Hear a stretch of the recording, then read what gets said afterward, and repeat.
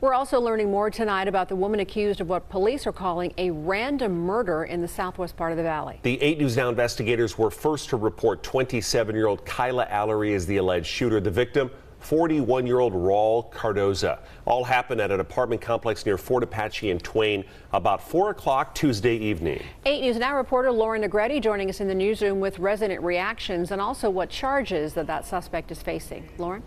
Brian, Denise, Allery faces charges including open murder and assault with a deadly weapon for the death of Raul Cardoza, who police say was a carpet cleaner working his shift.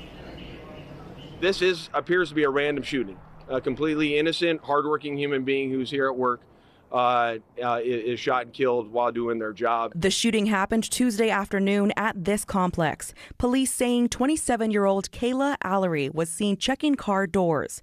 After several reports, the leasing manager asked maintenance workers to find her. While that is going on, our victim and his brother are sitting inside their white van, which is a carpet cleaning company van. And they're here just doing their job. Lieutenant Jason Johansson says she approached the car and shot the driver, 41-year-old Raul Cardoza.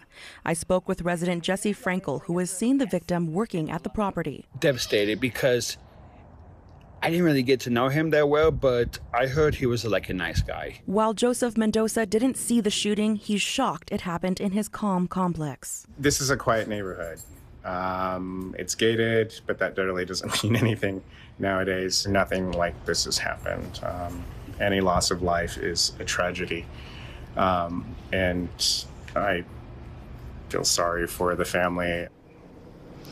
Allery was arrested in a nearby neighborhood. She's expected in court Thursday morning. Reporting live from the newsroom, Lauren Negretti, 8 News Now. Our 8 News Now investigators also learning Allery was just released from prison and was not allowed to have a weapon. According to court records, she most recently served prison time on 2 arson charges. In August, the parole board granted her a release effective in December. She's due in court on Thursday.